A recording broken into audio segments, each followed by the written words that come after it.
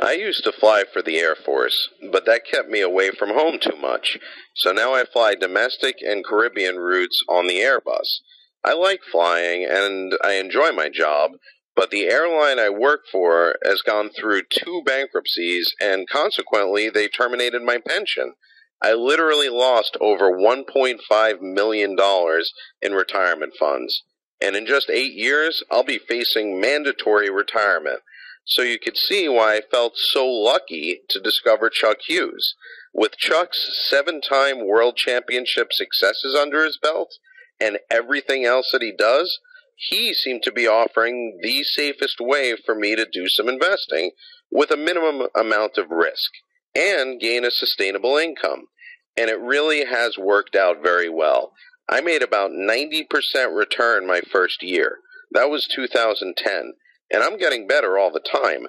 I could just take Chuck's trade recommendations and go on my merry way, but I go along with the old expression, if you give a man a fish, you feed him for the day. If you teach the man to fish, you feed him for a lifetime. I want Chuck to be around forever, and I want his son to be as zealous as his father, but if something were to happen tomorrow, I want to know that I have the foundation to continue. And that's why I try to do as much analysis on my own as I can.